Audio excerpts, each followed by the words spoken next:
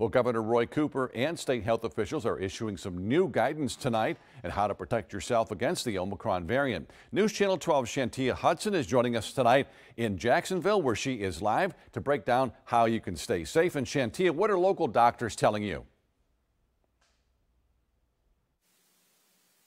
As coronavirus cases start to surge, Dr. Mandy Cohen is urging people to get vaccinated, boosted, test, and even wear masks in some public places. The newest variant of COVID-19, Omicron, is the most contagious we've seen yet and will likely set record high daily case numbers in the coming weeks. A stark warning from Governor Roy Cooper's office and state health officials for people to act fast to stay safe as cases surge in North Carolina. Evidence suggests that it is 2 to 3 times as contagious as the Delta variant, making it 4 to 6 times as contagious as the original COVID-19 virus. With Christmas just days away, local health leaders are preparing for the surge to get worse. We expect, obviously, Delta waves to continue for the next couple weeks. Omicron is going to take that over very quickly in about 3-4 weeks, where it's going to be more dominant. And then with the flu season, this is peak flu season time. With all three of them hitting at the same time, we're expecting a very, very rough one.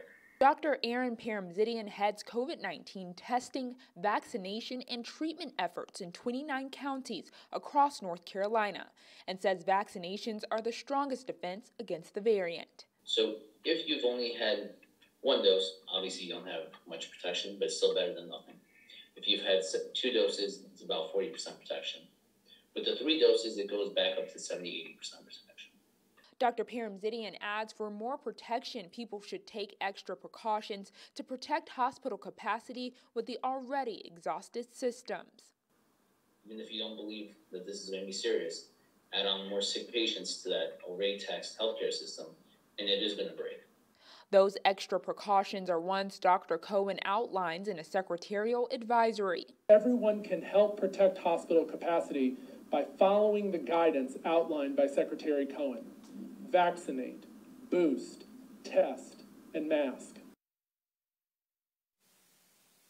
Dr. Mandy Cohen also recommends guidelines for holiday travel. She says that you should only travel if you've been fully vaccinated for COVID-19 and the flu. She also adds that people should get tested before going to indoor gatherings with people outside of their home. For more information on the advisory, you can visit our website, WCTI12.com. In Jacksonville, I'm Shantia Hudson for News Channel 12.